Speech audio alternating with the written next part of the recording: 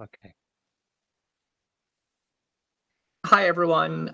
Welcome today to our TCFD webinar on physical risks. This is part of the TCFD program for banks, the phase 2 work that has been undertaken over the past year with about 39 different banks from around the world. What we'll do today is talk through a lot of the different modules and different programming that has taken place, giving you, hopefully, as members of UNEP FI, a bit of a sneak preview into some of the work that will be released in September regarding physical risk. What we'll do is, with a lot of support from our Acclimatise colleagues, as well as from Professor Rob Wilby, who led the correlation analysis work with the institutions. We'll talk through each of these modules, as well as some of the advances made in phase 2 relative to the first phase of work. Then what we'll do is return to a look ahead at some initial thoughts on the next phases of the banking program. And then at the end, we will have a discussion, and that discussion will be a little bit more wide-ranging. So if you have questions on a particular module, we ask just that you save those for the conclusion. And unless you are dialed in on a phone and can't access the web chat, we just ask that you use the chat for questions. That way, I'll be able to curate the questions, whether they're direct to UNEP FI or whether they're for our Acclimatise colleagues and Professor Rob Wilby regarding the work done in this phase. So just those are the brief housekeeping items. And now with that, we'll go into the TCFD itself. I'll provide a little bit of an overview of what that structure is and a little bit of the work that we've done in this phase before then handing it off to Richenda, Connell, Chen from Acclimatise, one of the co-founders, who will talk through the work that they and the team have done with us. So as we begin, just moving on to the kind of origins of the TCFD briefly. So Mark Carney and Mike Bloomberg, along with the Financial Stability Board, recognized that climate risk was a risk that has not been adequately priced or addressed by markets. And so thinking about not only the changes occurring on the transition side, but also in terms of the physical impacts that climate change is likely to bring to different sectors, different areas, needing to have better information is really the key behind the TCFD. And so on this page, page 3, one of the key points is to just outline the TCFD itself is not just a disclosure document, but really a framework for understanding how a firm is attempting to tackle the myriad climate risks that are posed both by the transition to a low carbon economy. We'll talk more about that tomorrow, as well as the physical impacts and related harms that come from either extreme weather, as well as incremental changes in things such as the productivity of agricultural land, the value of properties as different climatic regimes take place. And so ultimately, this vision of a TCFD structure and framework is one that aspires to create a broad view and broad perspective of what an institution is doing on this topic. And so for financial institutions specifically, the vision really is to provide a view from the top down of how is the institution tackling this in terms of governance? What are the strategic ways that climate risks are being dealt with, as well as climate opportunities identified? What are the ways in which risks are being effectively measured and then managed by both the management as well as the business line? And then what are the specific quantitative metrics and targets for the degree of climate risk for things such as expected losses. Under climate scenario analyses, what are the outputs that are being generated? And all of this is not just attempting to produce a disclosure, but produce a view that a stakeholder, whether it be a investor in the firm, whether it be a regulator, or whether it be the firm itself, can take as a way of understanding where their climate risk resides and what they're doing to best address that.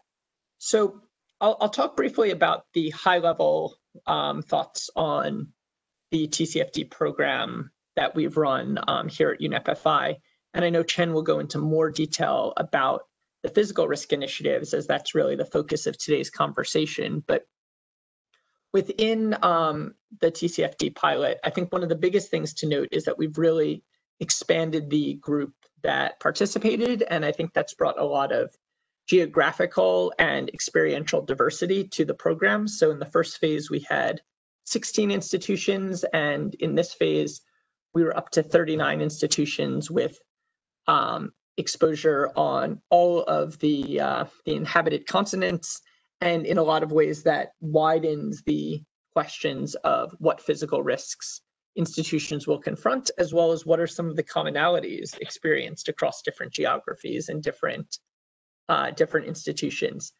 Part of the work that we did on that really rests on three pillars. That first one of climate scenarios, the goal there was to understand better not only what the latest climate scenarios are indicating as far as the degree of risk and as far as the emergence of those risks, but what the key assumptions are within those scenarios and how those changes, whether they be an incremental risk to a particular city or particular area, or how they are in the likelihood or severity of extreme events, how those things are changing. We also then looked on the second pillar around data and methodology at a variety of different data and tool providers to understand better what specifically they are looking at in assessing the variety of hazards that are confronted, as well as giving institutions a perspective on what data is necessary to be able to make an effective assessment of their climate risk. And so that was expanding from phase one, looking at more country level data, and also looking at a few other areas of methodology that will be spoken about later, such as the correlation analyses. As far as the ultimate goal of this, the key focus was to produce the TCFD reports and to implement the recommendations of that task force on climate-related financial disclosures. And so in our view and conception, it's not enough to just disclose, but rather to really integrate these practices and procedures into the work that's being done. And the way best to do that is really to give each institution an opportunity to think more deeply about what ways their management, their business lines, and other institutions, other aspects of their institution are confronting climate risk. And so with this program, we are in the midst of producing a few outputs that will be released relatively shortly. I'll show you the timeline. But before I do, just to kind of briefly talk about the specific physical risks that are being covered, what we've tried to do on the physical side is create a playbook, a blueprint for us to think about all of the different areas in which we should think about physical risk. So the physical risk tools, the exploration of correlation analyses, investigation of data portals. On the transition side, which we'll talk about tomorrow, work on some of the transition scenarios, as well as a transition tool. And then finally, kind of in that combined realm, looking at a set of good practices. This is something we're working on with the Institute for International Finance, and it's also something that we're working to build, which is a TCFD database. So within all of these outputs that are coming over the next couple months, the goal is to really provide the industry with some leading perspective on what are the areas that institutions can continue to up their game, and what are the latest developments, both from the regulatory side, from the climate science side, and from the industry that can be leveraged and taken up as part of an effective climate risk management program. And so just to say a few more words just about the specific dates and programming. Right now we are doing this special members only preview to talk about what the specific risks are on physical and transition, and what insights have been generated on those two types of risks through this program. Also, for those interested in the next phase of the banking pilot, registration is now open for that. If you're interested, please just reach out to myself or my colleague Remco Fischer to indicate interest.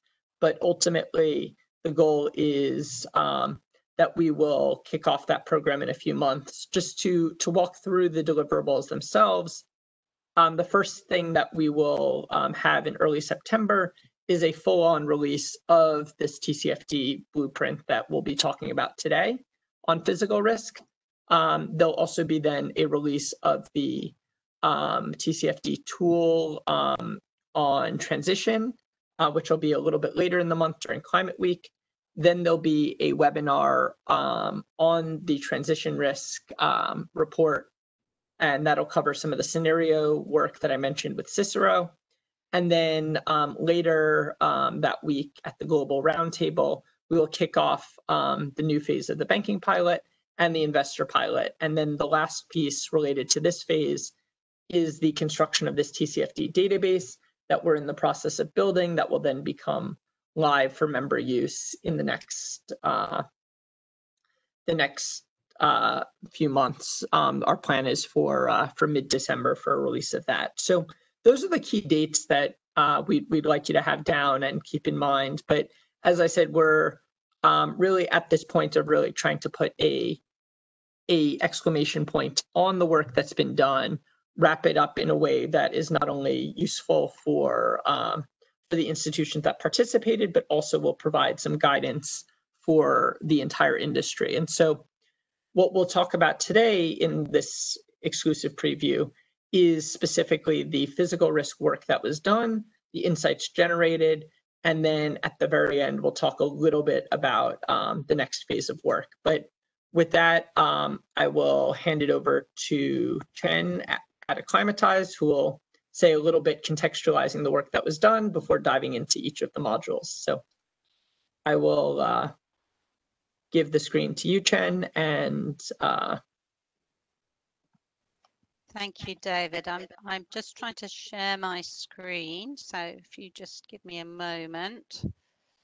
I'm pressing share content, David, but it's not letting me. I don't know if you need to give me any kind of permission for that.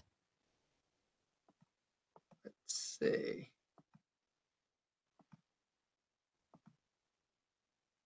Okay, thank you. It's just maybe presented, David. That's great. So I'll share that now. So have you got that okay? Yep, looks a-okay to me. So if you want to just full screen or however you'd like to do it, but thank you. We see it all right. Okay, lovely. Great. Okay, so good morning, good afternoon, everybody. Very good to be speaking to you. My name's Richenda Connell. I shorten Richenda to Chen. As David said, I'm CTO and co-founder of Acclimatise.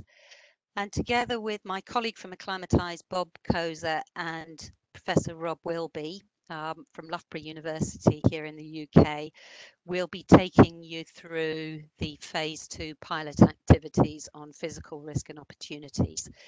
Just to get sort of started, I suppose, with a bit of framing in terms of where phase 2 came from. As some of you and hopefully many of you will know, we did a phase 1 pilot, which was published back in 2018, which discussed physical risks and opportunities, and that was called Navigating a New Climate. And that piece of work, which involved a smaller number of banks, it was 16 banks, that aim to develop initial methodologies for banks to look at physical climate risks and also opportunities in their loan portfolios. Now, the phase 1 pilot made some good progress, but we also identified much more that could be done and some challenges during phase 1 in terms of being able to help banks to assess physical risk and opportunities fully. And so essentially phase 2 is aiming to address some of those challenges. And for those of you who are interested, the sort of key challenges and future developments needed that we worked through in phase 1 are reported in chapter 5 of the phase 1 report. So essentially our sort of stepping off point for phase 2 was to go back to that chapter 5 report section of the report and to say, you know, which of these areas of further development can we pick off and work on in phase 2. We also had a survey with the 39 phase 2 banks to discuss and sort of agree with them which topics they'd want to see taken forward in phase 2. And we've called these topics modules. So we refer to the modules in the phase 2 programme, which, as David said, end up being all pulled together in the Physical Risks and Opportunities Blueprint report, which will be published and released in early September. So in terms of phase 2 then, the way we have organised phase 2, as I said, is a series of modules. And essentially what we're doing with these modules is we are trying to fill in pieces of the jigsaw, if you like, on the what we term the cause-effect chain that links climate hazards at one end to risks and opportunities for banks at the other end. So this diagram on my slide number 9 here tries to represent that cause-effect chain. So over on the left-hand side, we have climate hazards. As David has said, there's both chronic changes in climate conditions and acute or extreme events, which are also becoming more frequent and more severe as the climate changes. So those are the first sort of part of the cause-effect chain. And then we have this block shown in orange in the middle, which is the impacts that those changes in those hazards can have on a bank's clients. And we've said here clients existing or new, it says at the top of this diagram, and I'll explain why we've written that in a moment. So if we have changes in climate hazards, for instance, more extreme events, or as David said, reductions in the productivity of agriculture in certain parts of the world, or reductions in the outputs from key economic sectors in general, those can affect clients that are in those sectors. So those we're terming client impacts. Now, if those client impacts are left unmanaged, clients are facing more drought, more floods, etc., and they will therefore potentially see increases in their costs and reductions in their revenues, reductions in their productivity. Then if those are left unmanaged, they can then feed through in terms of risk to the bank, which is shown over here on the far right-hand side, and ultimately potentially changes in probability of default on loans, for instance. But as clients experience the impacts of a changing climate, what clients can also do is they can adapt. So they can respond to those physical risks. For instance, in the case of drought, they might install more water efficient equipment to enable them to cope better with water shortages. And those we term client adaptation needs. And then if we think about those client adaptation needs, there will then be providers of those adaptation solutions. So in the case I've just mentioned, there will be the providers of more water efficient equipment or technologies to be used in industrial processes. And so those are called solution providers. So when we think about the client's adaptation needs, the clients essentially needing to spend money to cope with changing climate risks, and we think about the solution providers, both of those can essentially represent opportunities for the bank to help to fund those endeavours. So that's shown over on the right-hand side as opportunities.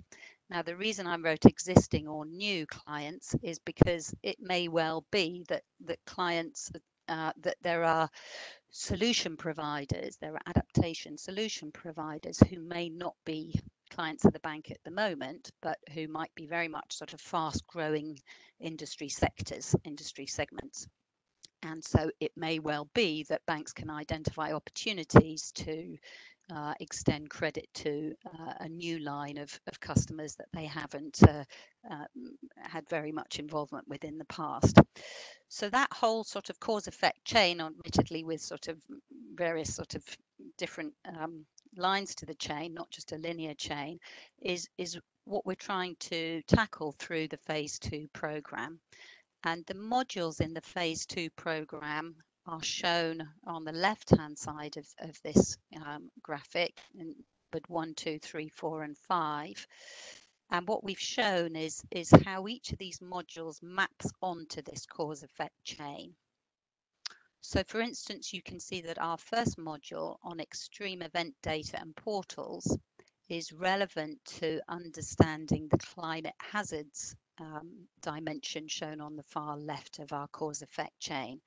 If we look at module number 5, analysis of opportunities, we can see that that module maps onto client adaptation needs, solution provider opportunity, and opportunity to bank. So that's the sort of relationship that we're trying to describe.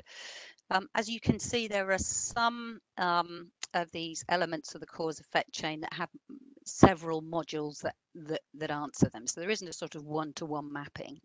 So for instance, client impacts, we have 3 modules that in different ways help to answer and to understand the impacts of these climate hazards on clients.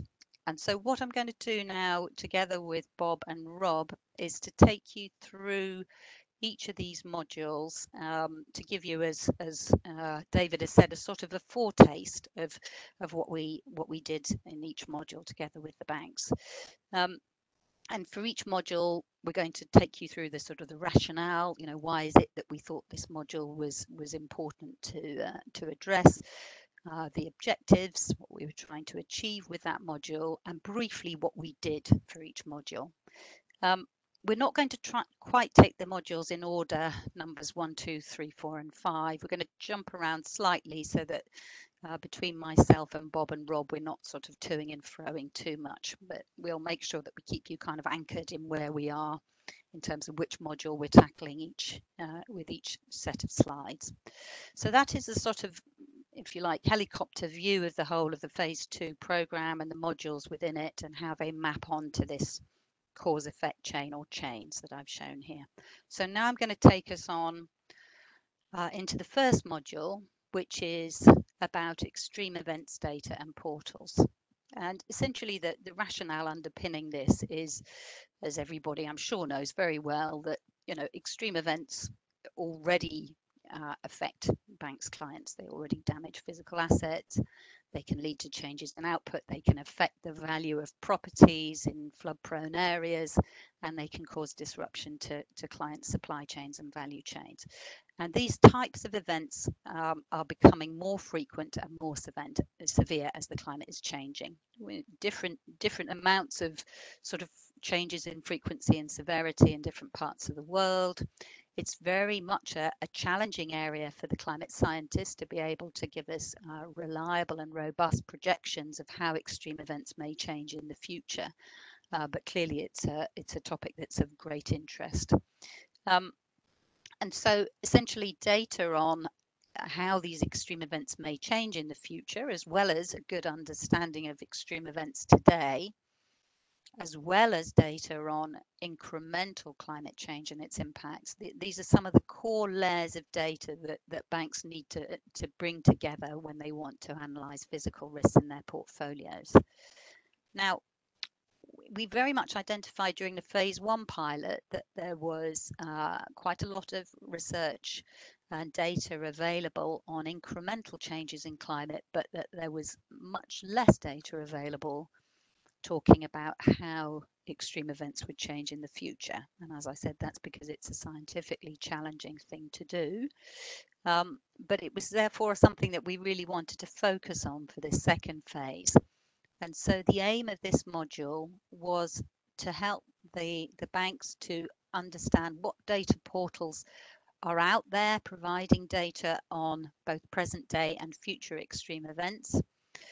For banks to understand how they can use those data portals. Can they upload data to them? Can they download data from the portals? And what types of statistics do the portals provide? How can different sources of extreme events data be brought together? Those sorts of things. We also wanted to help the banks to understand the real frontiers of the scientific research on present day and future extreme events. And so we had some very interesting seminars with some leading climate scientists who were telling us about, the latest model skill that they have in assessing changes in different types of extreme events. And then we also wanted with this module to begin a conversation between data providers, climate scientists and banks, so that there would be a better understanding of everybody's needs and of their challenges and ways forward in terms of ensuring that these sorts of data are more readily available to banks, and that banks understand how they can be used and also how they shouldn't be misused. So that was the sort of aims that we were trying to achieve with this extreme events data and portals module. So I'm just going to then give you a few sort of highlights of what we did in this module. We looked at a broad range of extreme events, which are shown in these icons in the top right hand side of this corner. I won't read them out because you can read them very well, but we tried to tackle a range of climate and climate related and weather events. So we've got some things like tropical cyclones that are very much, extreme weather events. We also tried to tackle some variables for things like landslide and wildfire, which are what we would call climate related events. They're about how climate and weather interact with, the land and forests, for instance, in order to lead to changes in the risk of wildfire. So we looked at that broad set of extreme events. And for each of those extreme events, what we did is we identified a range of providers of data on those extreme events. And in this bottom part of this slide here, you can see I've listed out the providers that we had for data on coastal flood and sea level rise. So we had a range of providers, and some of these providers came and presented to the banks. We know that there are many more providers, and in fact in the report we point the banks to various other sources of data on extreme events. So this isn't comprehensive, but it's a good overview of some of the well-known providers. And then we were able to say, are these providers giving data on observed historical events, which is shown by the second grey column in this table, and are they giving data on future incidents, future frequency and severity of these extreme events for different time periods, which is shown here 2020 up to 2100. We've also then noted what future scenarios the data are available for, and so you can see we've looked at less than 2 degrees C, 2 degrees C and greater than 4 degrees C. We could have chosen some intermediate scenarios as well, but we're trying to give a sense of the kind of range of future scenarios that are covered. And then we come on to spatial resolution. And so essentially, the more granular, the finer scale the data are, in general terms, that the more useful the data will be, because it helps you to understand in a more localized way what extreme events will be experienced in different parts of the world, and indeed in different neighborhoods within a city, for instance.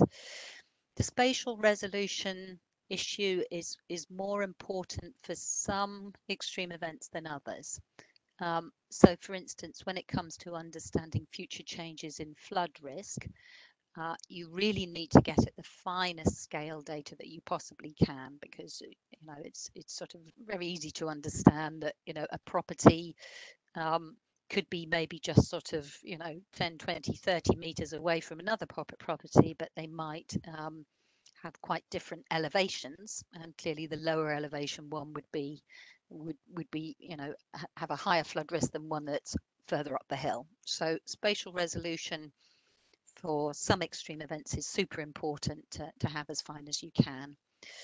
We also then talked about the spatial coverage. So, many of the data sets that we identified are global in their scale, but not all of them. And then we talk about the types of outputs that the user can get. Can they actually download the data from those portals so that the bank can use them internally, or not? And are there map-based products available that help to understand the spatial variation in a very sort of easy visual way? And then finally, we talk about the licensing cost, whether the thing is free to use or whether it's a chargeable service. So we were trying to lay out this sort of menu of extreme events data providers against these different dimensions, to hopefully give the reader a really good insight into, really good flavour into the sorts of data portals that are available. The banks involved in the phase 2 pilot then evaluated these data portals, and we've got some really good feedback from the banks, which is included in the report, on what they felt and what their experience was of using these data portals, and indeed some pointers from the banks about further improvements that they would like to see. I'm now going to hand over to Bob Khosa from Acclimatise, to take us through the second module, which is a module that covered portfolio physical risk heat mapping. So Bob, I'll hand over to you, and if you just ask me to click you through the slides when you'd like me to. Thank you, Chen. You can hear me okay? Yes. Great, fantastic. Thank you. My name is Bob Khosa. I'm Technical Director of Analytics at Acclimatise, and I'll be running you through Module 2, which is the rationale, the benefits and the objectives of the physical risk heat mapping module. So the rationale behind heat mapping, if you imagine a very diverse investment portfolio, thousands, if not 10,000 of data points, which is investments in a particular subsector, in a particular geography. Heat mapping helps provide that early indication of where the higher risks may lie within the portfolio. It can be comprehensive, so it can cover multiple sectors, multiple subsectors, and it can be global in outlook as well. So it doesn't matter where the investment is globally, the heat mapping can be run on that. And it's quite an efficient process with the analytics data platform, linking the sectors to the geographies, and then you can run it quite quickly and efficiently through an analytical framework.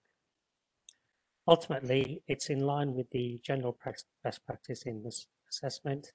It provides the very first step of a tiered approach.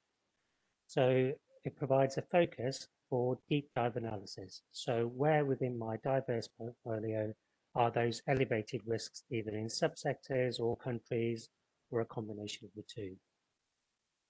The outputs can be a matrix, so the portfolio can be segmented by risk ratings, so you can have country versus subsector, or you can do further analysis on top of that. So you can have maps with risk scores per country. With the risk score outcomes as well, you can do additional analysis, so you can rank the sectors or the countries or group sectors by their risk as well. So once the data is output, all sorts of different types of analysis can be done, and there are just two examples shown here. Thank you. Next slide, please. So the objectives of Module 2 were ultimately to help improve the understanding of the concept of heat mapping and how it plays a part and role in the overall physical climate risk analysis process. We designed an exercise for the banks to go through to think through the range of channels through which physical risks can manifest themselves and the links between vulnerability, hazards, and investment performance. And ultimately, the objective was to help the banks work towards reaching a consensus or consolidated view of where the key vulnerabilities may lie, the related hazards that contribute to those vulnerabilities, and also the sectors as well. So we gave the banks a select set of sectors and a select set of vulnerability indicators. Next slide, please. So we principally follow the IPCC definition of risk, which is effectively the combination of vulnerability, changes in climate hazard, and which can be chronic or acute changes, and also the exposure in a particular geographic location. So within our tool, and there are many others available, we have 8 vulnerability indicators which attempt to capture the wider value chain of an investment. So it could be, for example, reliance on climate-sensitive supplies, all the way through to impacts on labour health and productivity.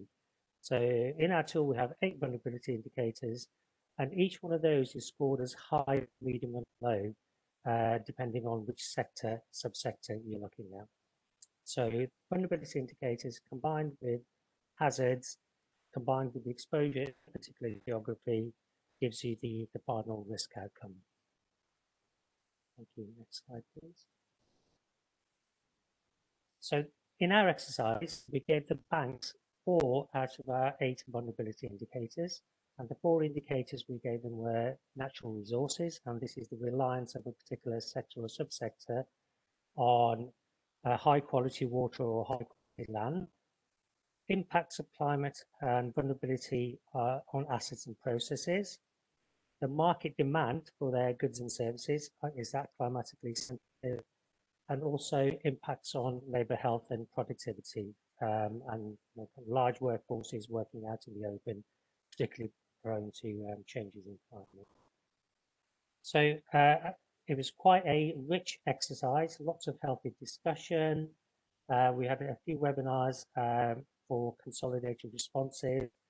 And then ultimately, it was about providing an overall picture across all of the banks and the sector experts, and also the climate change experts who all contributed to it. So this table here doesn't represent the views of any one individual bank. It's a consolidation across all of the groups that responded to the exercise.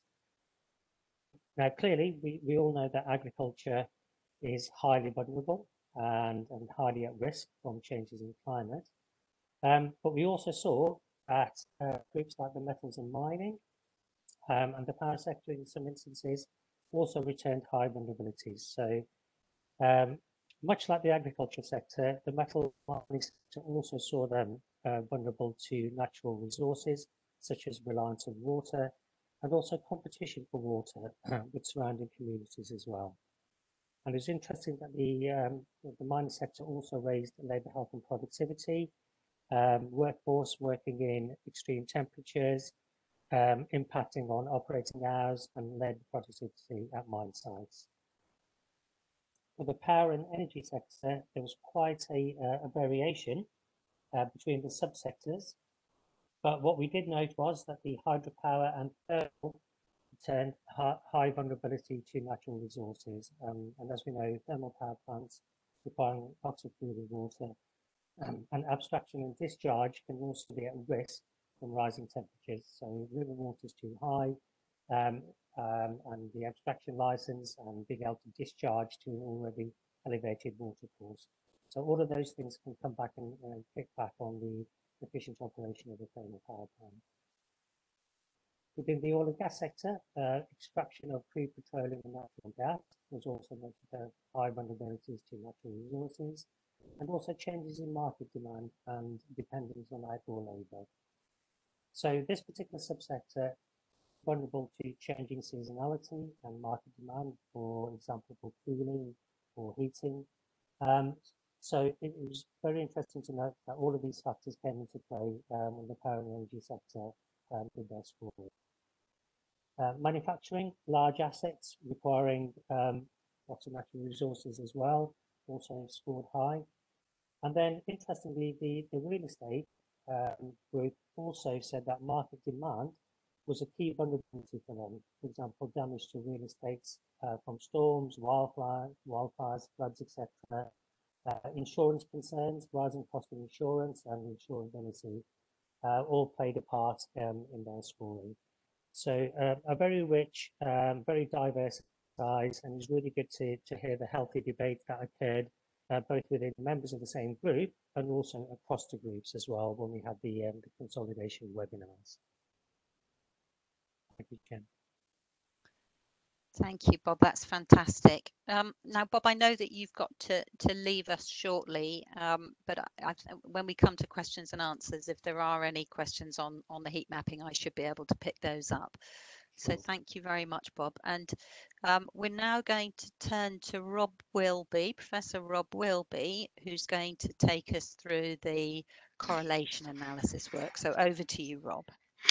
Thanks, Jen, and welcome everyone. As Jen has mentioned, I'm a professor at Loughborough University, and I've been providing support to Acclimatise on the correlation analysis. And right from the beginning of this exercise, I've likened the process to us searching through a thick fog for some object. We kind of sense it's there, but we can't quite see it. We can't quite touch it, feel it, smell it, but we know it's there.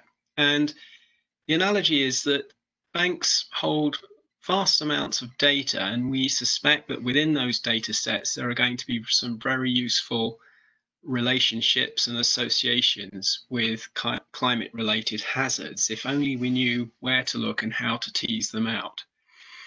So the rationale for this module is very much on linking known climate hazards such as floods and droughts, wildfires and storms to widely used indicators within bank portfolios, so data holdings on property values and revenues, mortgage rates and so forth. And this is being done against a backdrop of research showing that parts of cities, sectors and places that are less vulnerable to climate change are enjoying certain advantages over other areas which are perhaps more exposed. And some researchers are referring to this phenomenon as climate gentrification.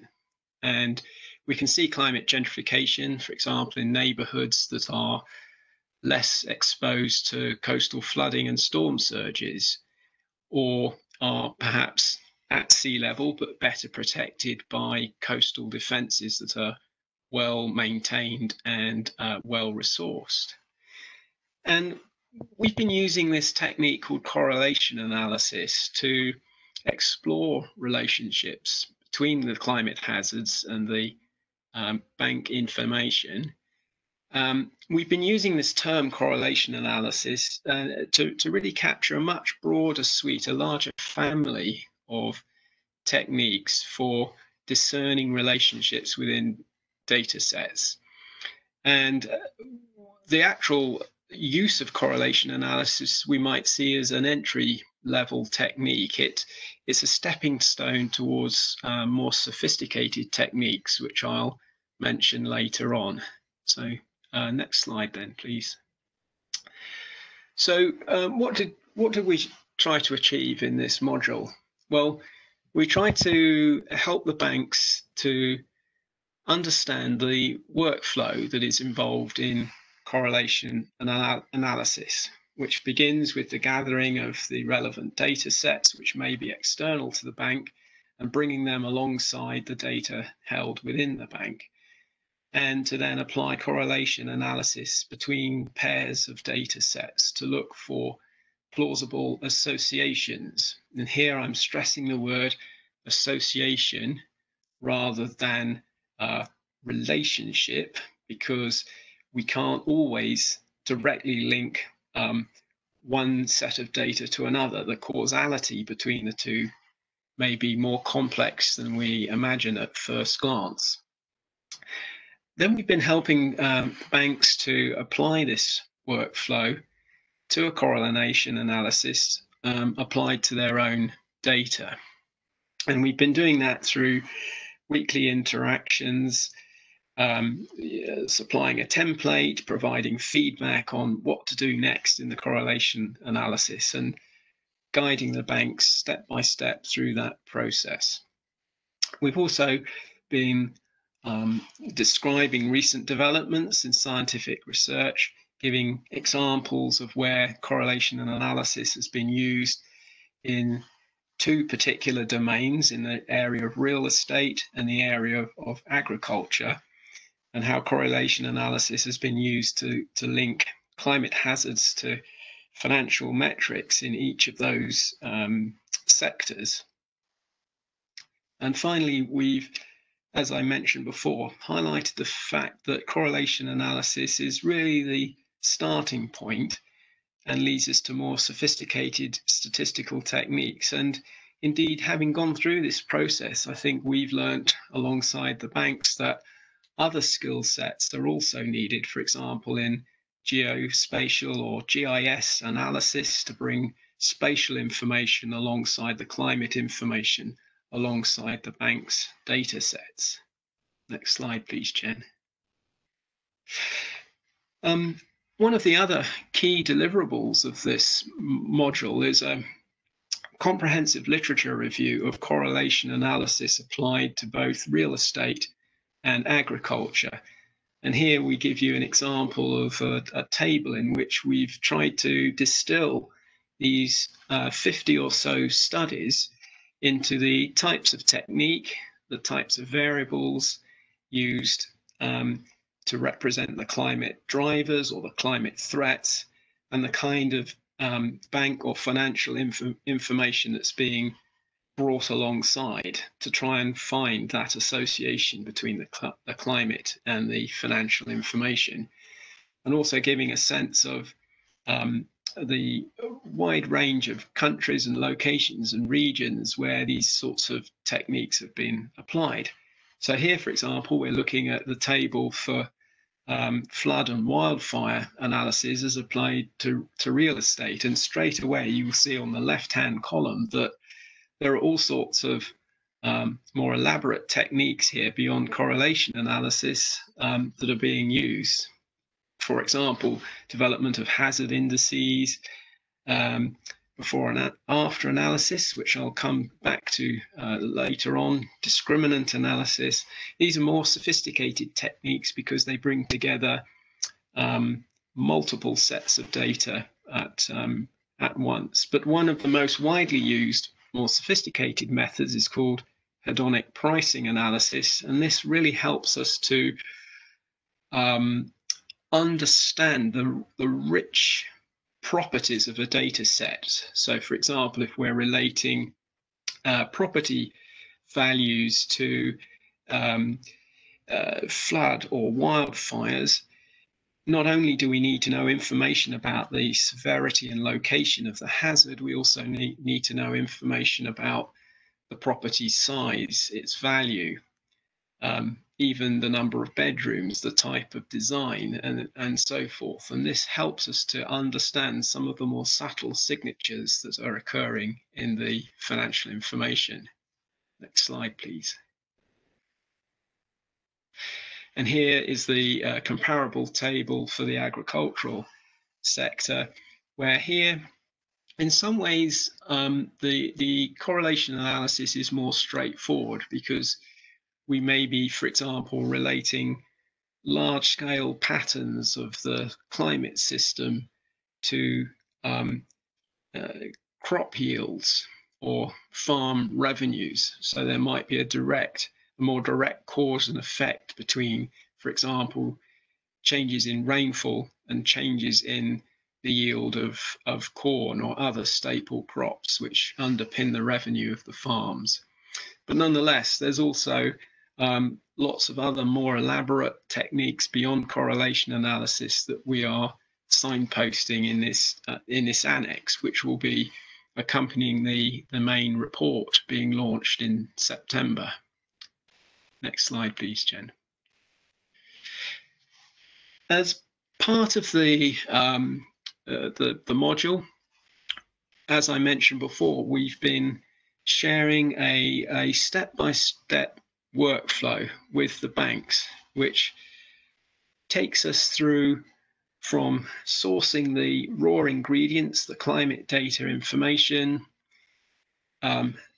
takes us through looking at the data sets for outliers, unusual behaviors, patterns and trends that we might just observe by visual inspection of the data. And here I just highlight the fact that there really is no substitute for just taking a careful look at the raw data, doing some basic checks and plots to see what's going on.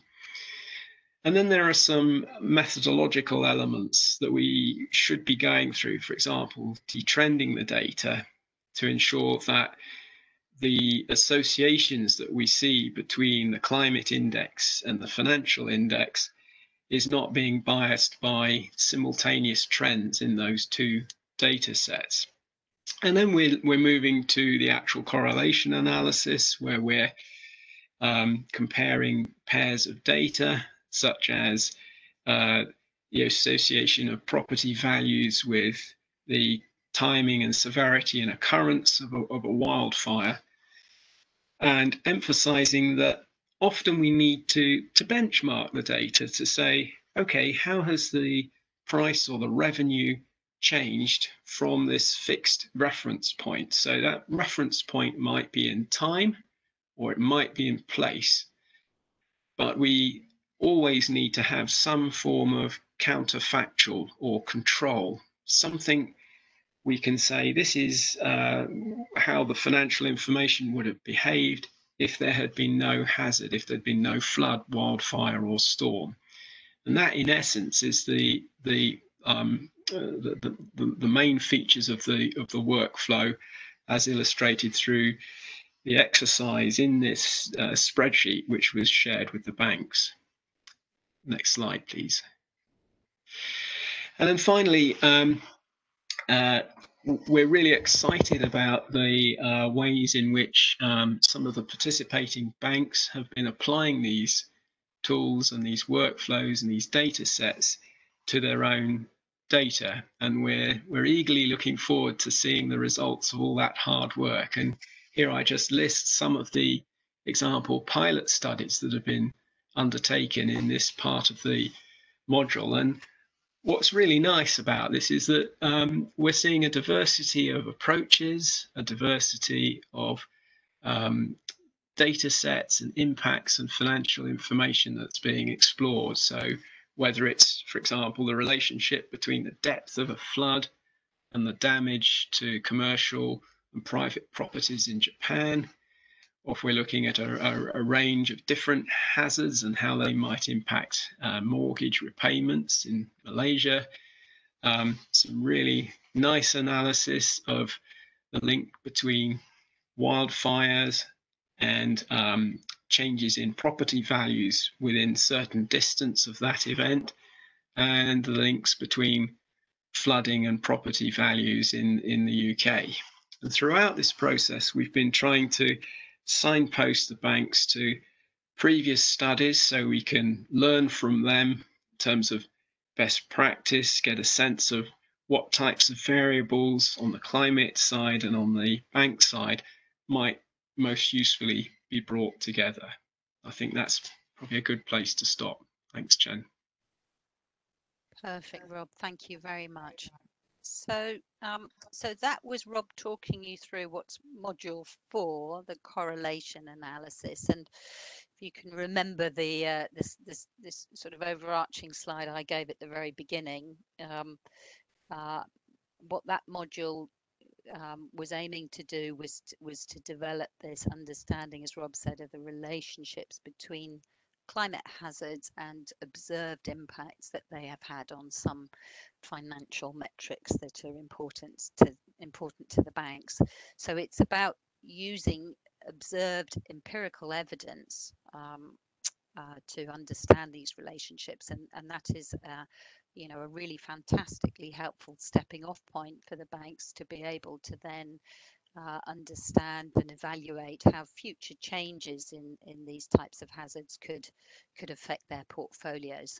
So this correlation analysis, we're super excited. It was something that was flagged up in the phase 1 pilot, where some of the banks said they were already seeing evidence of drought affecting agricultural borrowers or storms affecting property. And so it was an area that we really wanted to focus on for phase 2. And it's been fantastic to have Rob's rigorous statistical skills brought to bear to help the banks navigate their way through that. I'm now going to take us through a couple more of the modules. In fact, the last 2 modules that we'll cover off before I then hand back to David for some concluding remarks from UNEP FI's side. So one of the other modules that we did, module number 3, was what we termed tools and analytics for physical climate risk assessment of financial risk. Now, essentially, in terms of the rationale for that, going back to the phase 1 pilot, during the phase 1 pilot, we developed an initial methodology in Excel for the banks to begin to analyse financial impacts that changing climate hazards could have on their customers, on their clients, and in turn what that could mean for probability of default and changes in loan to value ratios for the banks. Now, that methodology we developed in phase 1, as I said, was Excel based. We were asked to develop a methodology that the banks could use themselves in-house, and at the time the phase 1 pilot banks were comfortable using Excel as an analytical tool. As Rob has said, really this type of analysis should ideally be done in a spatial risk environment using things like GIS.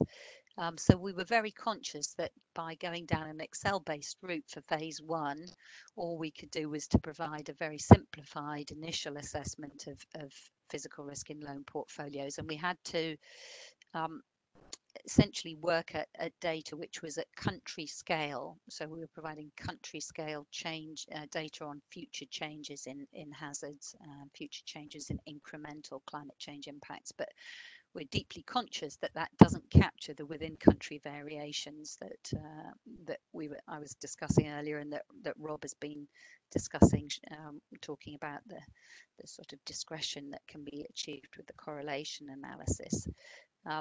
This Excel-based methodology, even though it was very simplified rather, not simple, simplified, was still very labour intensive to implement, for the banks to implement, to do more than a sort of a sample of borrowers. You know, there was a lot of data manipulation and processing to be done to execute it.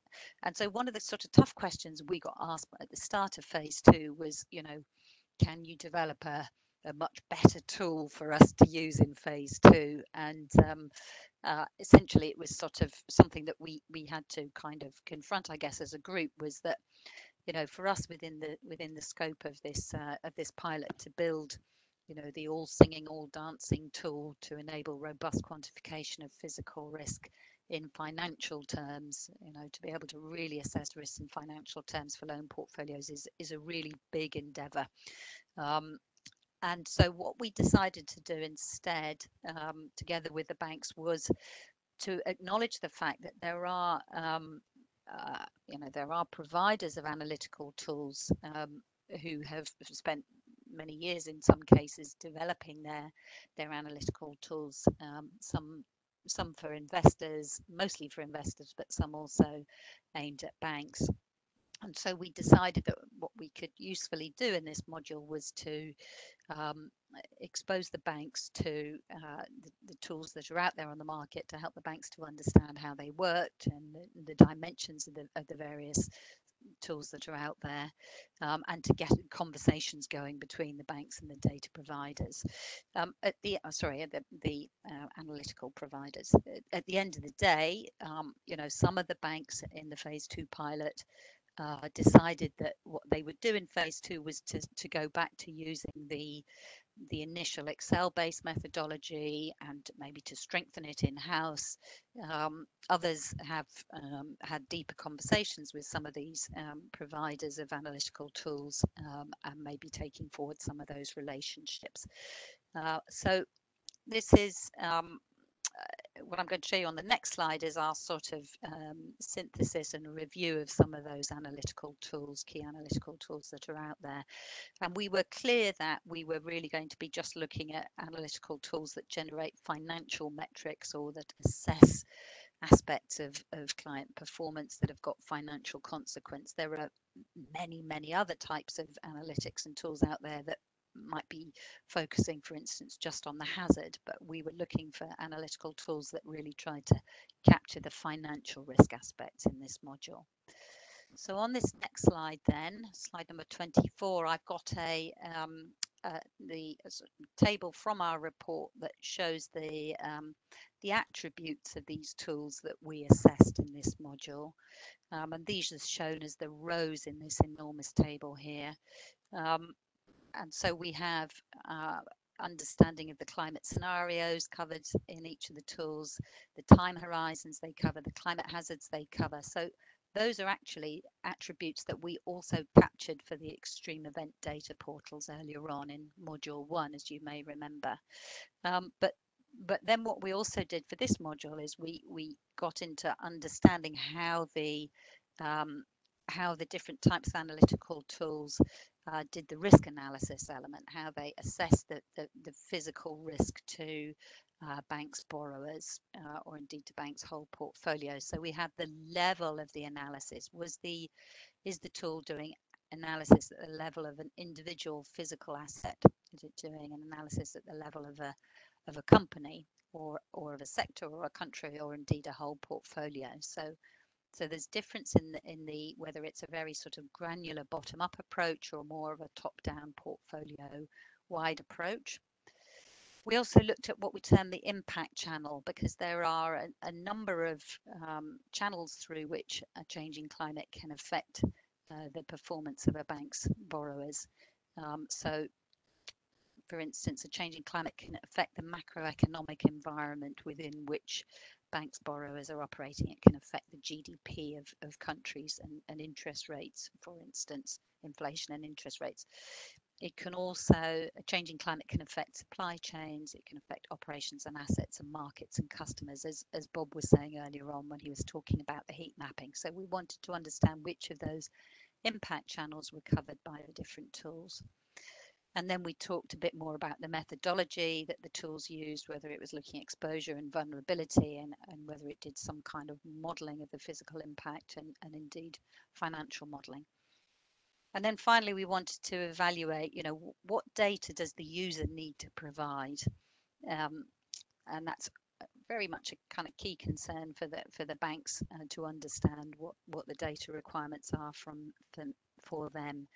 A number of these tools have been designed originally for use by investors, so they are tending to look at listed companies, and so very often they're looking at ISIN codes or ticker codes to be able to sort of fix into their own databases where they might have information about a lot of information about those listed companies.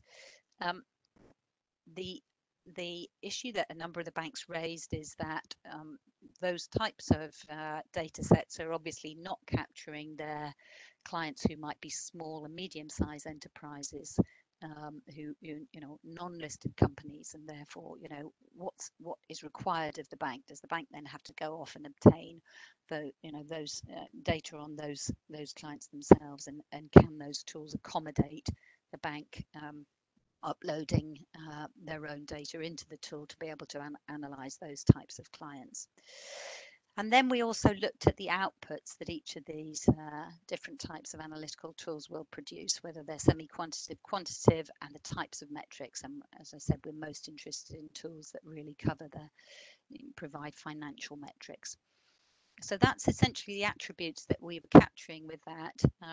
and we looked at a range of providers. There are other providers who have tools out on the market, but these were the providers that we had come and present to the banks and really talk through their tools. And within the report, then we discuss these different attributes in more detail, and how the different providers respond under each of these elements of our review framework. So that is what we covered in module 3. I'm now going to take us on, you'll be happy to hear the last module from me, which is module number 5. And module number 5 is, to our mind, probably one of the most important topics, but the one that I would say is least well understood within the banking community at the moment, in my experience. And essentially, this module is related to understanding the opportunities driven by physical climate risk for banks. Now, what we see is that, you know, very often when banks are thinking about physical climate change impacts, and not just banks but investors, and in fact many corporates as well, they tend to be thinking about risk. You know, changing hazards, more extreme events is going to be a problem. It's going to be a risk management issue for us. But what is missing really from that conversation, and what we really wanted to draw out with this module, is that the banking sector has a key role to play in funding the needed investments to respond to those physical risks. And those are termed investments in adaptation or investments in climate resilience. So we're using those two terms, adaptation and climate resilience, to talk about the investments that are needed as banks' clients essentially spend money to deal with physical risk, or as these adaptation solution providers emerge, and those who really have, you know, opportunity to see significant growth in their businesses as the needs for their products and services increase. And really the key points that we're trying to sort of draw out under this module is that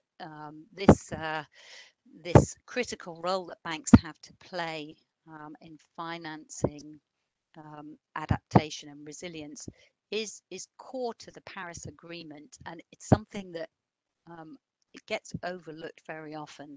When people read the Paris Agreement, they see clearly its rightful, very strong emphasis on reducing emissions and ensuring the transition to a low carbon economy happens as quickly as possible, and absolutely essential. But the Paris Agreement is also explicit in saying that there are physical risks that need to be managed, that money needs to be spent on adaptation.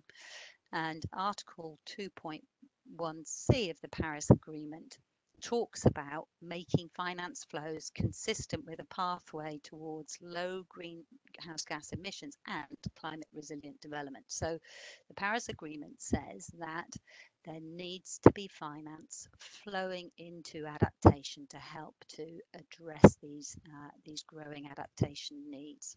But that is often overlooked, is often not understood, and so we wanted to really shine a light on that through this module.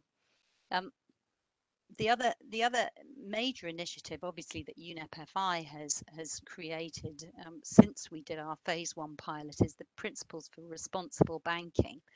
And there are many signatory banks, and I imagine some people on this call are signatory banks to the PRB. And those principles commit the signatory banks to aligning with the Paris Agreement. So those principles really should be hopefully making banks focus on not just what are we doing in terms of transition, but what are we doing to direct finance towards adaptation.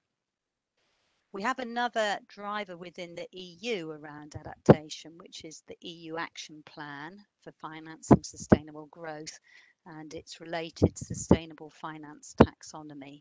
And that has been evolving over the last couple of years, as those of you within Europe will know, I'm sure. And that action plan, the Sustainable Finance Taxonomy, identifies 70 activities in 8 sectors, which are sort of labelled as making a significant contribution to climate adaptation. So the EU is wanting to ensure that adaptation measures are being funded and being recognised as contributing to adaptation through this taxonomy. So it's another key driver for banks and other investors to be looking at the role they're playing and the actions they're taking to deliver on adaptation finance.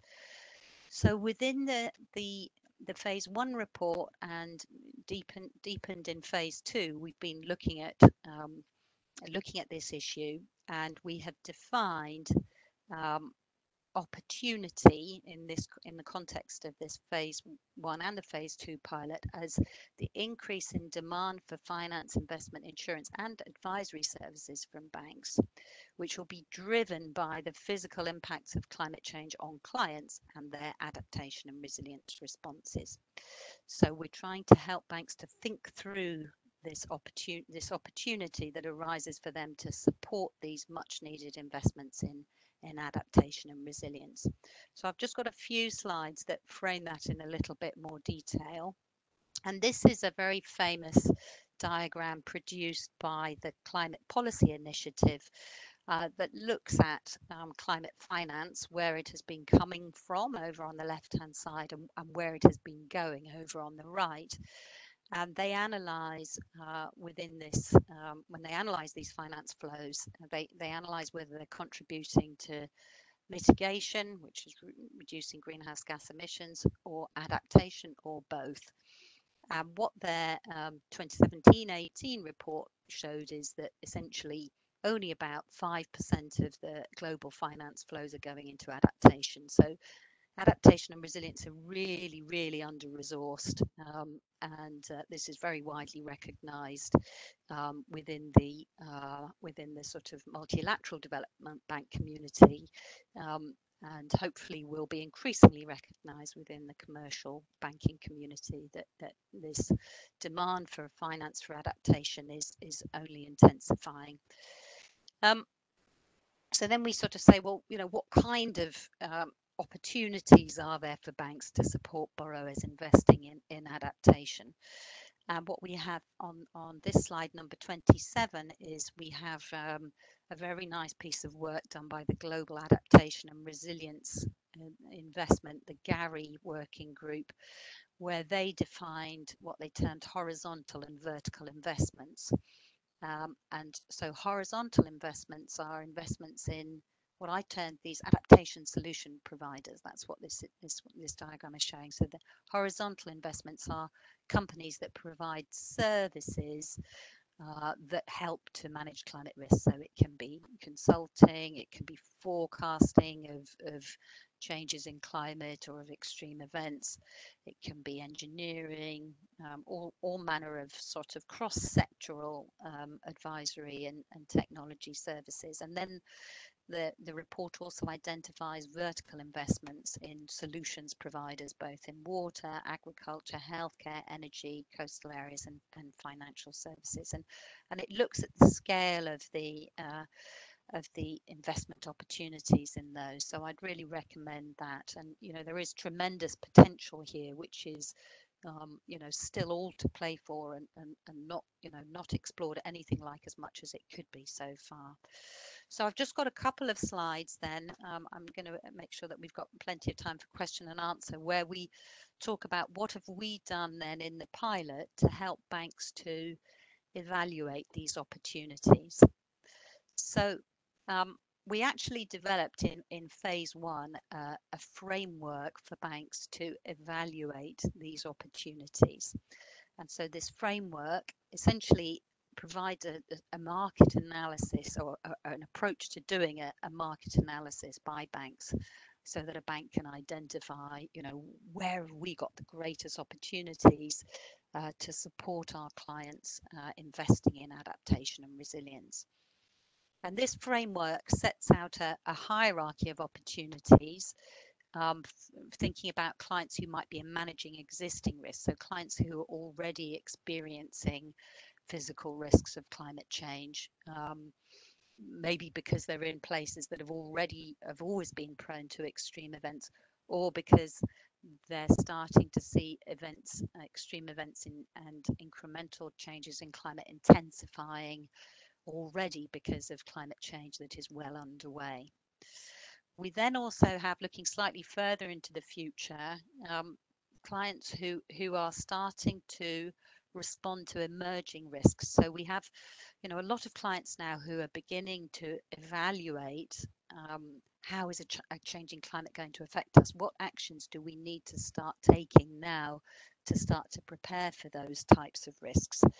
We already see clients who are making plans and making investment decisions, particularly those involved in sectors with long-lived physical assets, who are starting to recognize that if they're investing in new assets now, they need to make sure that those assets are going to be able to function really well under a changing climate. So they're investing a bit more at the design stage, at the planning stage, to ensure that these types of assets will be able to function as intended over the next couple of decades.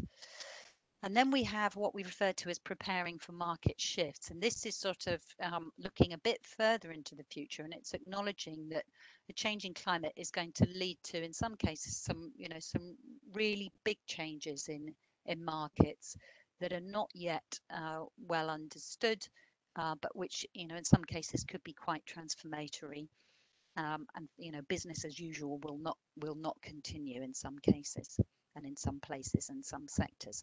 So we try within the opportunities framework to help banks to think through these different sort of timescales when they're thinking about the opportunities that physical climate risk can present to them. Actually applying the framework is fairly straightforward. Essentially, we have developed two scorecards. One is about analysing the market, and the second is about evaluating how well the bank is positioned to respond to that change in the market.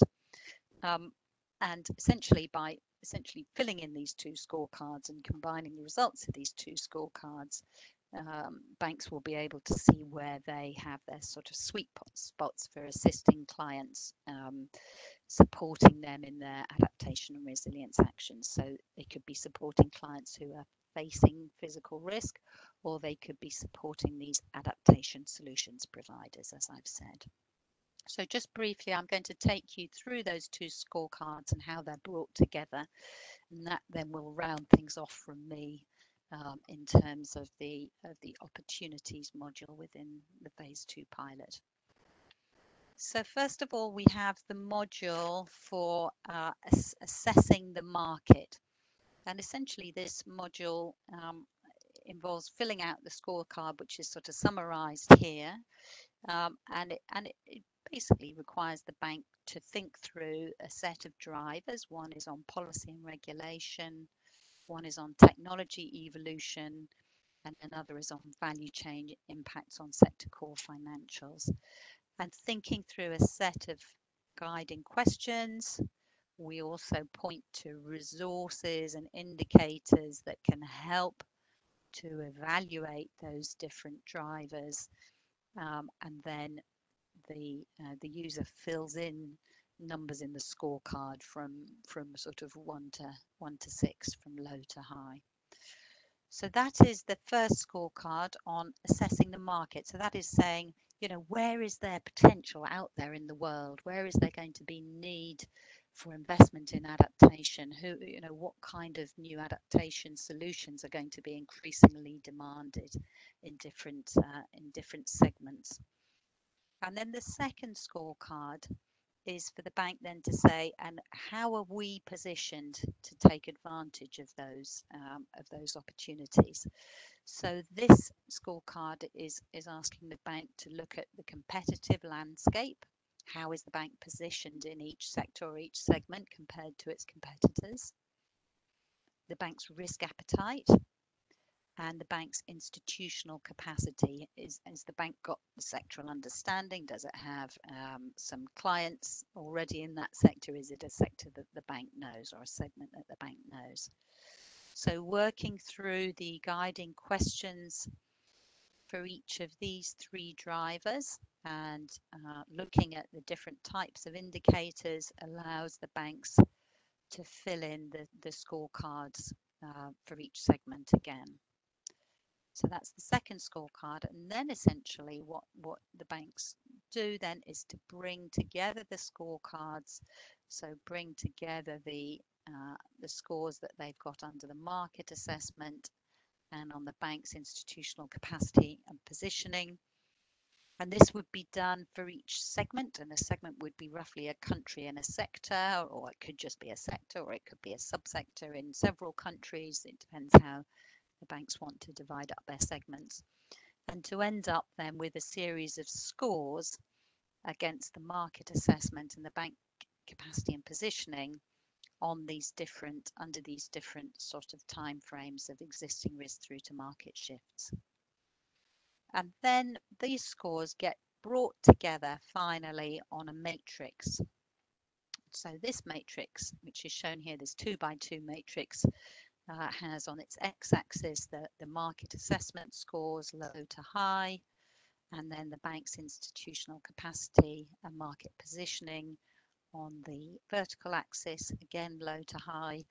And essentially the bank places each sort of segment on this matrix according to its score, and that then helps the bank to say, oh, we've got a fantastic opportunity in a particular market segment where you know we can see that the market assessment says there's going to be high demand for finance in this particular area of adaptation, and it's a market we know really well and we've already got an existing client base.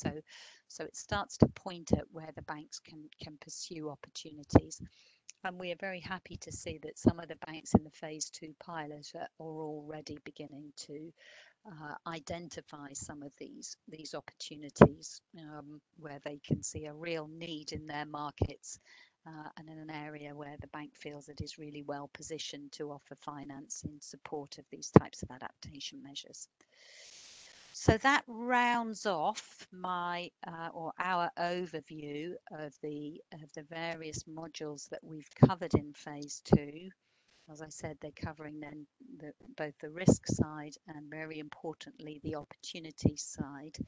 And I hope it's given everybody a sort of a good insight into what you will see when the report is officially launched in September.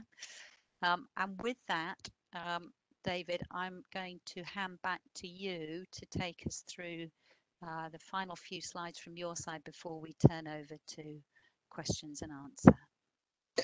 Great, thanks so much, Chen. So just to return to my pages here, and we'll talk briefly about the next phase of work.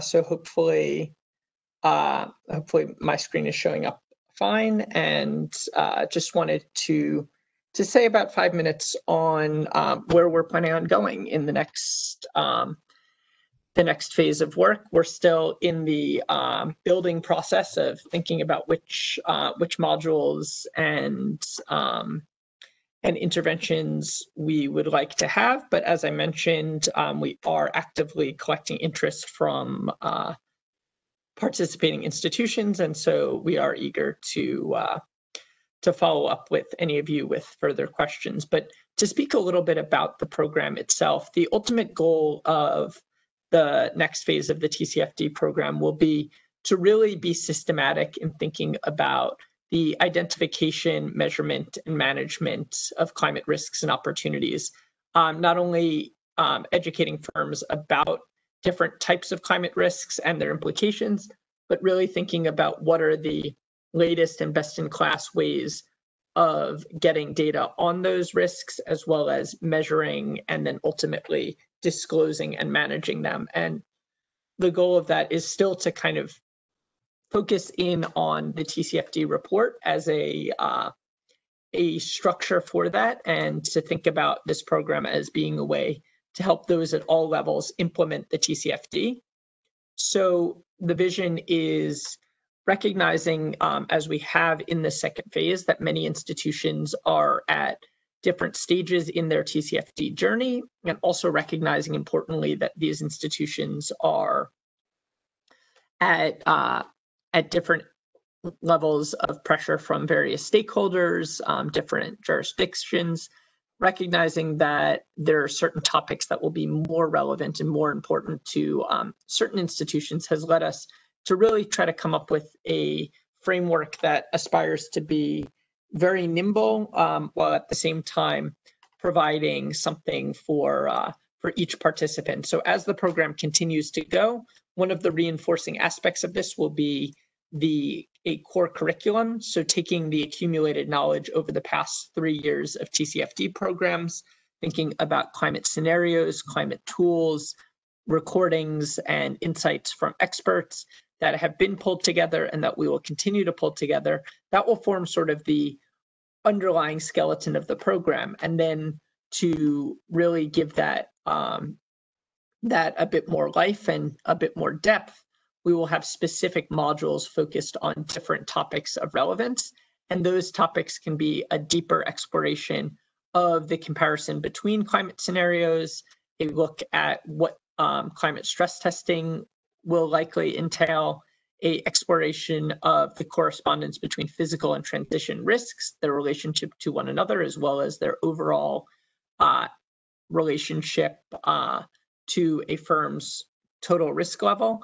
And then in terms of integrating and implementing the TCFD, what are the good practices and leading practices across financial institutions for measuring and then managing climate risk? So these are the areas that we're interested in building these specific modules to get people really working on the topics that are most interesting to them, and to really make this as much of a FI-led initiative as possible. So while we'll continue to have external support and experts, we also really want the industry to continue to drive forward a lot of the thinking and to be active collaborators and participators in this work. And so a couple things that I'd want to mention just that relate to these programs that I think are of high interest are, especially following the release of the NGFS's reference scenarios with their combination of physical and transition risk. One of the goals that we have in this next phase is to leverage that convening power of the UN to bring different groups of stakeholders together within the program to really talk about the different aspects of climate scenarios, talk about the different assumptions made, and so bring together stakeholders from places like the Potsdam Institute, places like NGFS, institutions such as those in the program, and also sector-specific experts to provide a deeper sense of understanding and knowledge to what is going on within the scenarios that are explored, whether they be physical or transition. And so that kind of working group and that more collaborative atmosphere is something that the program intends to foster. Returning just briefly to what I talked about as far as that core curriculum, we also want to let you know that those who are participants in the program will have access to a wide range of resources and tools that really go along this journey over the last 3 years with us of what are the different tools, what are the different scenarios, what is the data that we have accumulated, and anything that is publicly available and relevant to our programs. We will and are in the process of curating, and that will form both the backbone of the core curriculum as well as being an educational resource for you and those at your institution to benefit from. So I think that's also a particularly important part of this program, is just building knowledge and providing opportunities for those who are looking to deepen their knowledge and understanding to do so. So with that, just wanted to say thank you. Obviously, a big thank you to to Chen and Bob from Acclimatise for both their engagement along with many of their other colleagues in the whole program, as well as Rob from for his work on correlation analysis. And now what we'd like to do is just open the floor to questions. And as I said, actually, I'll just leave this concluding slide up. But as I said, if you'd like to ask a question, I ask just that you share these in the specifics of in the specific chat box, and then we will be able to address your questions as they come up. So I think there's a particular Q&A function in the chat box, so I would ask you to use that or just send things directly into the chat. So to start on questions, as I said, we're very eager to take questions either on the work itself on physical risk, the next phase of work, other related topics, but really opening that up to the group either in the chat or in the Q&A. So feel free to add your questions there, and we'll take them as they come in. So I'll just give everyone a moment or two to add questions, and then I'll curate them for the group.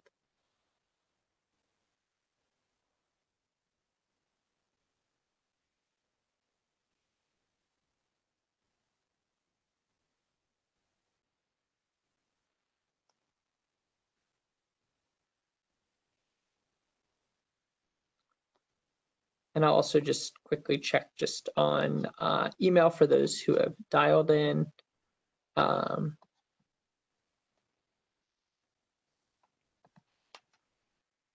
So David, it's Chen here. I can see on my side, I can see a couple in the Q&A and in the chat as well. Yeah, so yeah, I'd be happy to hear your thoughts on any of those. I have one from email just asking about what do you see as the next steps around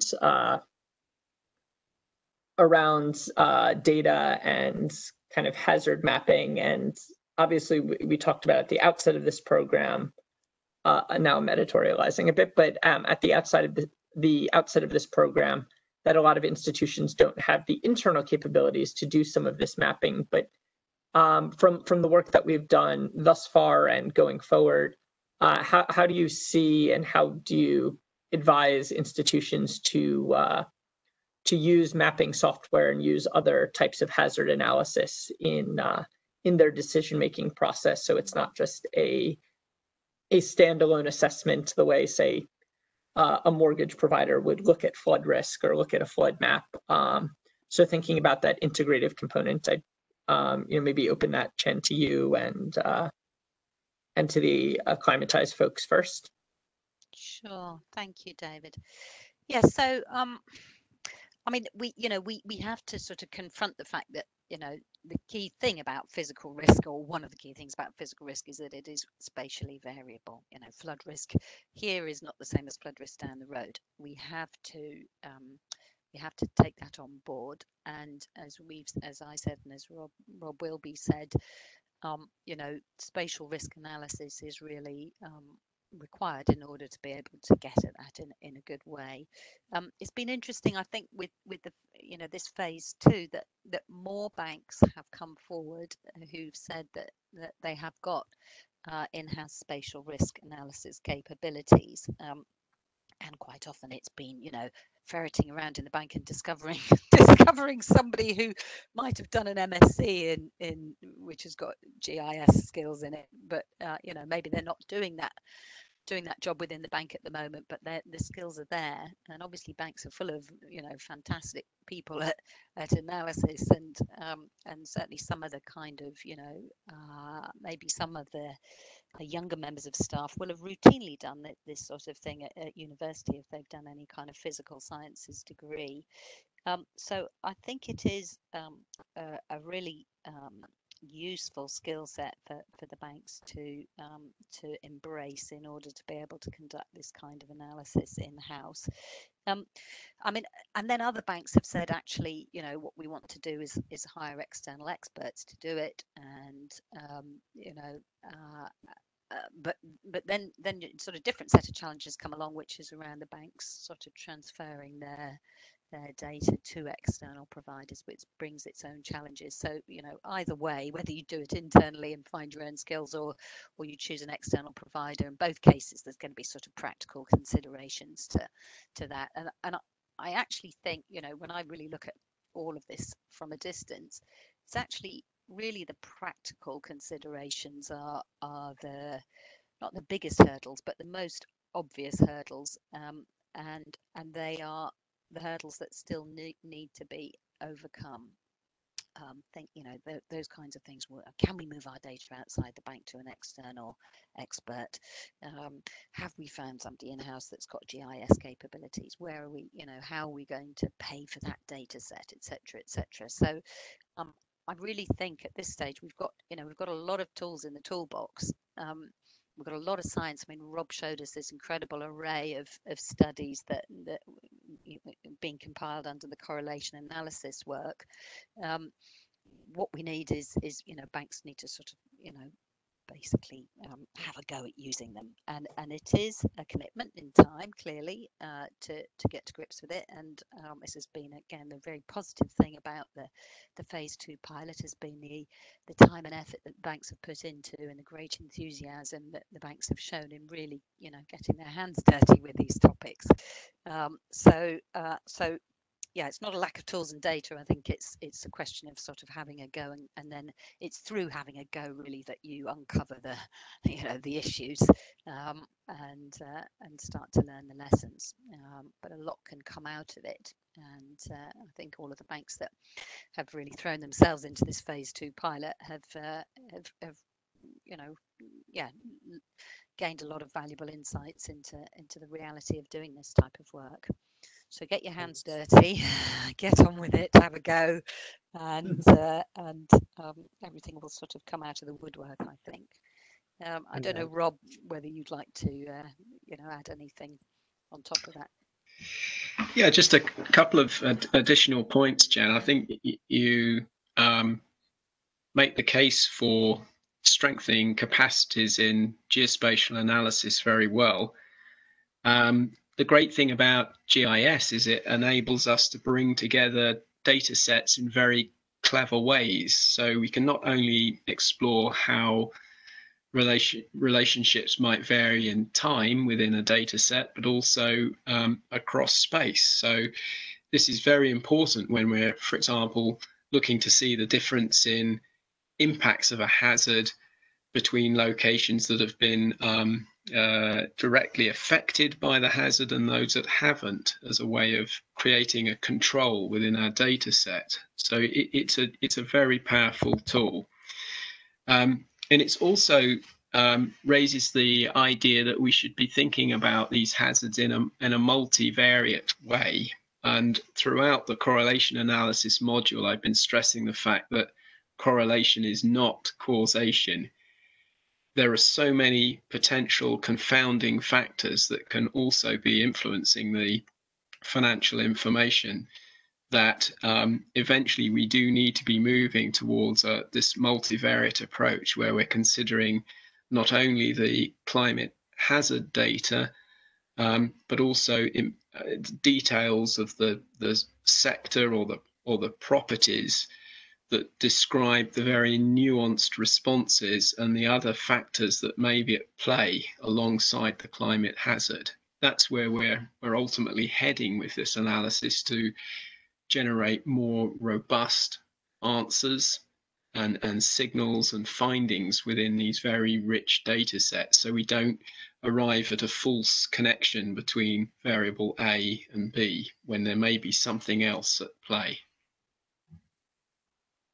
Yeah, I think that's a really good point. One other question, both for Rob, Chen, and also Bob, if you'd like to answer, is talking a little bit about interactions of physical hazards and how institutions should be thinking both about interaction effects. So one of the clear ones, of course, is storms and rising sea level. So you're going to have worse flooding. And I think in Hurricane Sandy, it was estimated that nearly 100,000 people experienced flooding on account of just the fact that sea levels had risen about a foot in New York Harbor since 1900. So clearly you have amplification, but also interaction effects. And related to that, I guess, is a question of second order effects of after an event happens, how do you think about the overall harms that flow beyond that, whether those are loss of business in the following months, whether it's a dearth of rebuilding funds, whatever it may be. But those are, kind of two related points that go beyond just, how frequently, how severe, but really interested to get your expert perspectives on those two related points. I'll answer first, and I'm sure Rob, you'll have some great insights to offer as well, and maybe Bob, you could bring in about the heat mapping. I suppose that could be a useful sort of point on that as well. So it's a very well made point, David, that that there can be these hazards that are multiple hazards affecting the same location.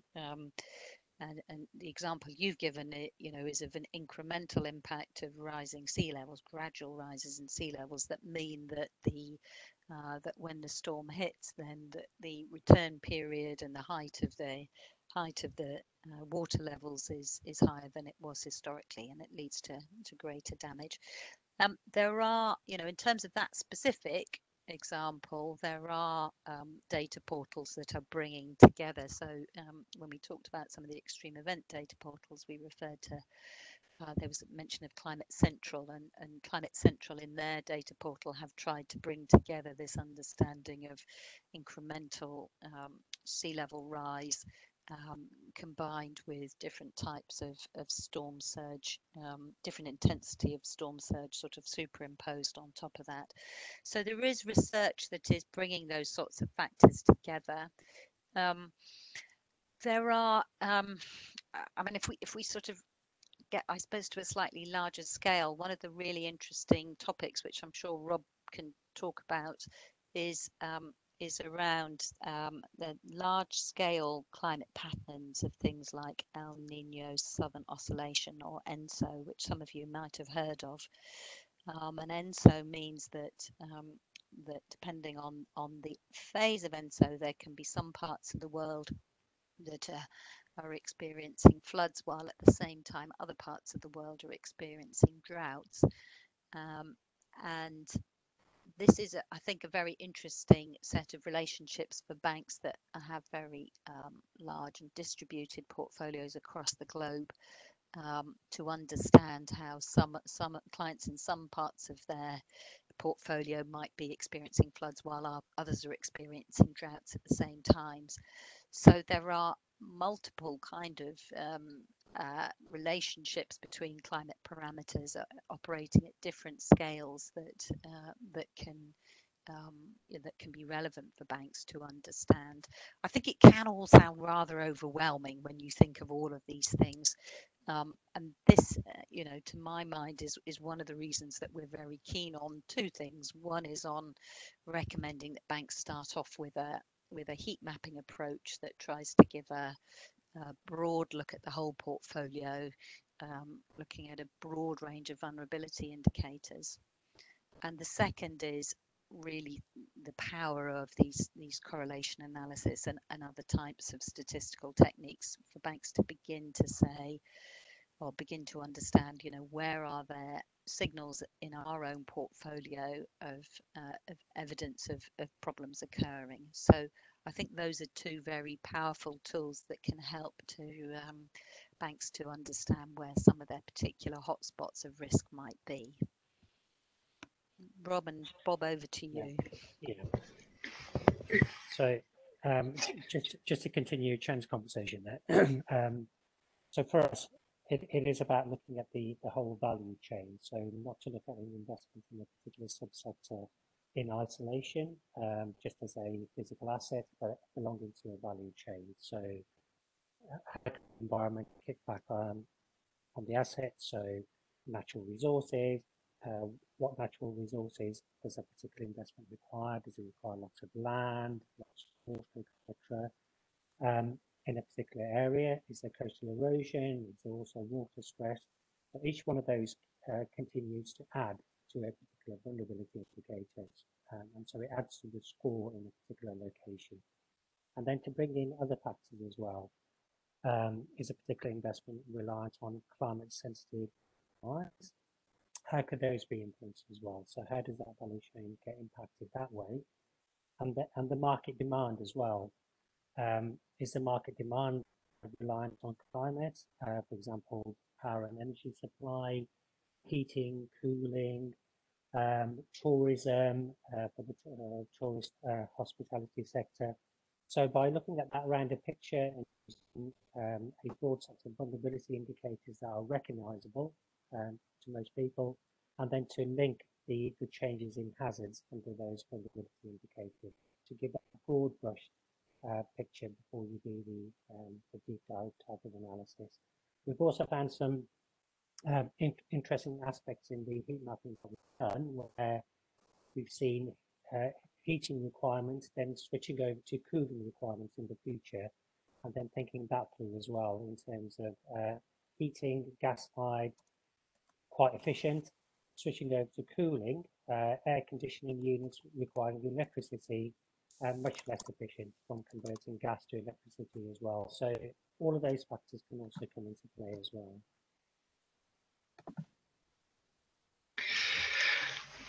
I'd just like to add that the interactions between these various hazards is certainly a hot topic in the climate science community, and we're gaining some very interesting insights. For example, that there are certain combinations of hazards that may actually become less likely when certain situations prevail. So, for example, in the UK, in a winter that's relatively snowy and dry and cold, we're very unlikely to have floods and storm surges. So you get these clusters of hazards that become mutually exclusive.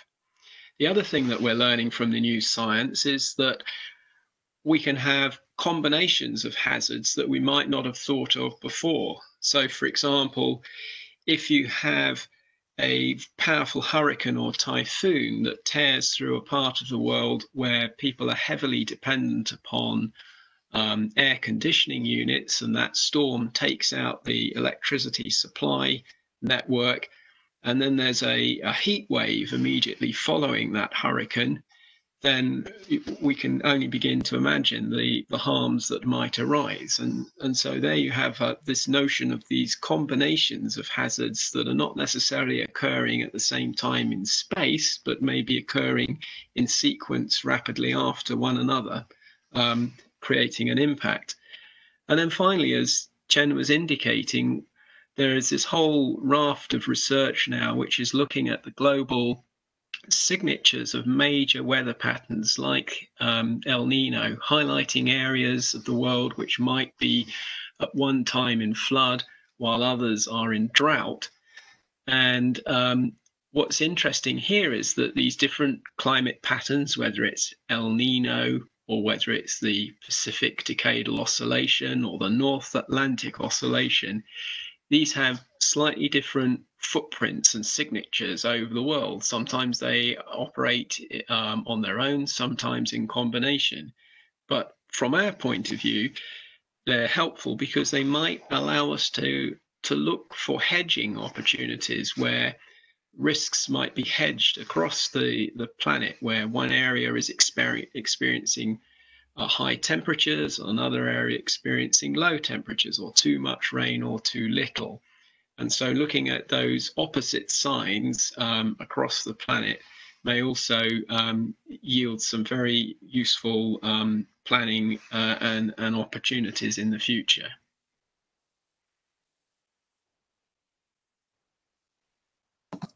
Great, thanks so much, Rob. So I think we have one more question that that Chen was going to answer. So Chen, I'll let you take that one away. Thank you. So it's a comment from Claudia Kister. Sorry, Claudia, it came through a little while ago and we were a bit slow to pick it up. Claudia has said, on opportunities for banks of financing, adaptation and resilience, is there not a danger that information on the physical risk facing certain countries will tend that firms move out of those countries and instead invest in safer countries? And this is so it's a very, very important point, Claudia, and one that I think concerns, many of us. As light is shone, as light is shone on risk, then there is the how do organisations respond to that knowledge, and I guess that sort of, clearly is, in some senses, the sort of thesis behind the creation of the Task Force on Climate-related Financial Disclosures. It wanted to shine a light on where climate risk lies, in order that investors and others can make risk-informed decisions.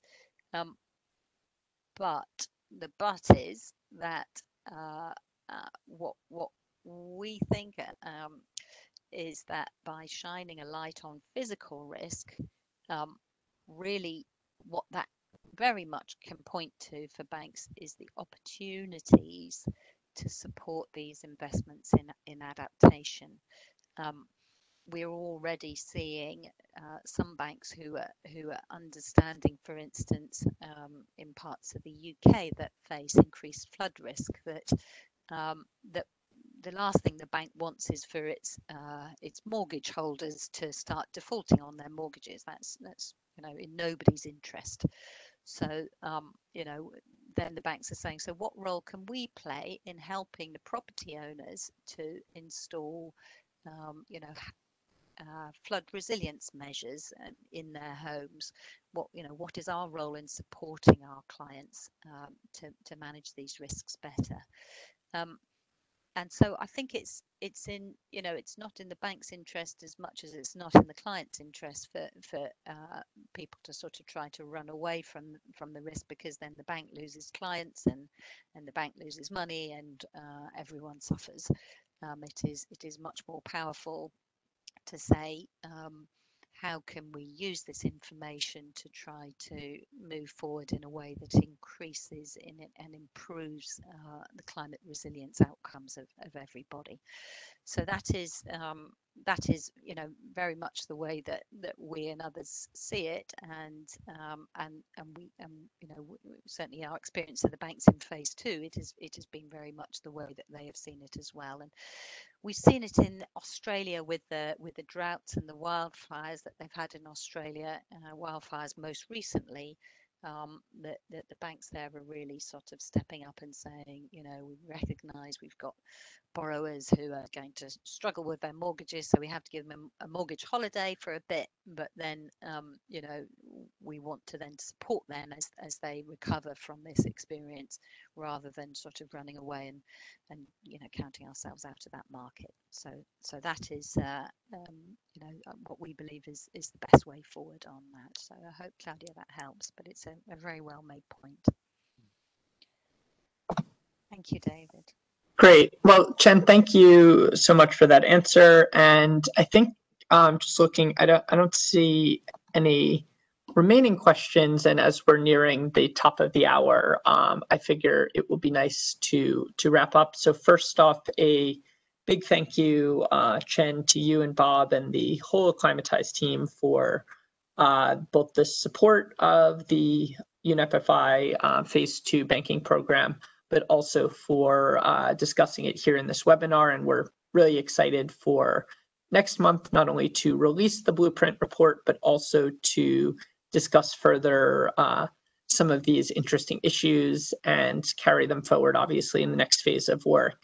Also, a special thank you to Professor Rob Wilby for not only joining us today to go over the correlation analysis, but for his really thoughtful and detailed work with a number of the institutions on helping them understand how to best leverage correlation analysis and really providing them with a additional set of tools. And as we've talked about thematically in this program, this is about expanding the toolkit. And I think that that kind of work is the very type that is most additive and most valuable to institutions looking to confront this this unique and growing challenge. So a big thank you to them, and also, of course, to you as our UNEP members. So we're really keen to continue the conversation. As we've noted, please don't hesitate to reach out to me or to any of our other presenters today, either with follow-up questions or to learn more about